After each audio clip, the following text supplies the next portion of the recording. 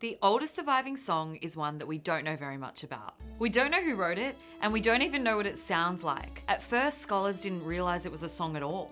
Across the mid-20th century, archaeologists uncovered a large number of Babylonian artifacts which revealed the ancient culture's advanced musicality. The unearthed relics showed a consistent musical system for tuning an early form of lyre to play melodies designed to be spoken or sung over. The most complete score they found dates back to 1400 BCE and is a series of 36 fragments from a stone tablet of the Hurrian people.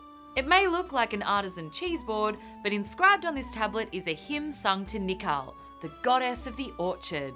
This artifact was found housed at the royal residence of the Ugarit on the North Syrian coast in the 1950s. But it wasn't until about 1970 that scholar Hans Gustav Gutterbock put forward the argument that the inscription was musical notation. Unlike traditional folk songs, which are usually passed on through performance, or songs that are written down using systems that we understand, these ancient findings present us with unique challenges. Archaeologists have uncovered countless songs from different cultures and different centuries in the form of ancient musical scores. Most scores that we have in full come from ancient Greece and are dated back as far as the 1st century, such as the Sekalos epitaph. But scores are only useful if you know what they tell you to do.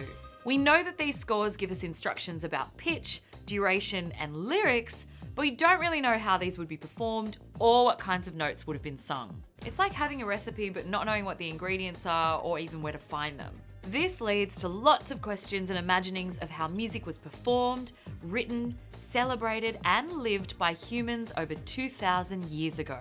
And the hymn to Nikal is quite possibly the most beautiful song you'll never hear. So I guess we have to settle for the most beautiful song we have heard. Somebody once told me the world is gonna roll me.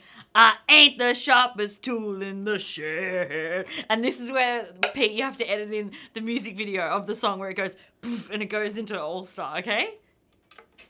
You have to. Please. Hey now, you're an all